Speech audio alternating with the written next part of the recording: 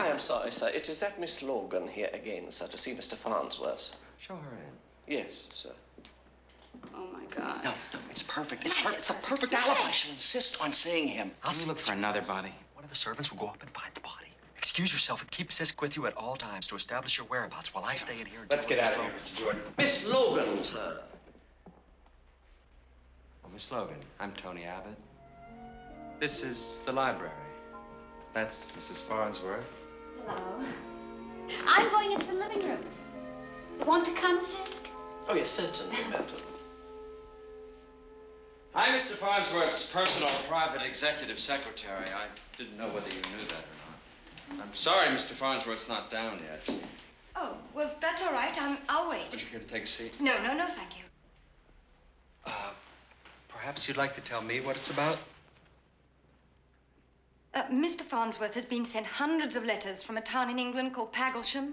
The people who live in that town, 1,600, including my father, are about to be forcibly evicted from their homes in order to make way for the proposed Exo-Gray refinery.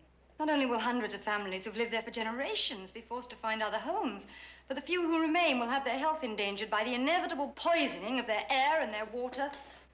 The documented evidence for which I have here, yes, along with a petition signed by the 1,673 citizens of that area. This is what I'm here to see Mr. Farnsworth about. I'm sure you're aware that Mr. Farnsworth usually conducts business at his office. Yes, I've been to his office. He refused to see me. Well, I seriously doubt that he'd see you here. He'll have to, because I'm not leaving. I'm sorry. I'm not leaving.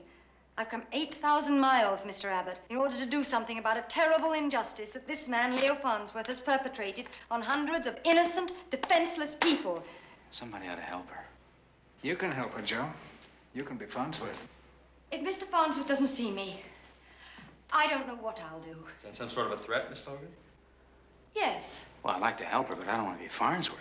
The decision is yours, Well, Miss Joe. Logan, you give me no choice. Sis! Well, let me ask you something. If I had to be Farnsworth, could we do it temporary? Yes. We could arrange that if you wish it. Sis! Yes, please tell Mr. Farnsworth that Miss Logan is here and refuses to leave. Yes, sir. But if you really want to help her, Joe, you better hurry. Well, it's only temporary, right? That's correct. Only Farnsworth can help her. The moment the body is discovered, it'll be too late.